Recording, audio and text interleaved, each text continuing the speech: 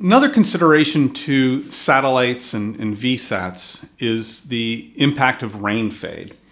The issue here is that at higher frequencies, 10 and 12 gigahertz for Ku band or 18 and 29 gigahertz for Ka band, at those higher frequencies, the nature of those frequencies is that rain or moisture in the atmosphere will attenuate the signal and cause degradation of the signal quality.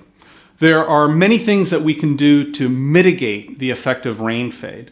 On the forward channel, we use DVB-S2 with adaptive coding and modulation. And what that means is we can dynamically change the coding, the forward error correction, as well as the modulation scheme in order to get better gain out of that signal. We can do similar things on the return channel. Most specifically, we can do adaptive coding. We can also change the return channel symbol rate, and these are ways that we can increase the signal quality, and of course we can also increase the uplink power available at the remote.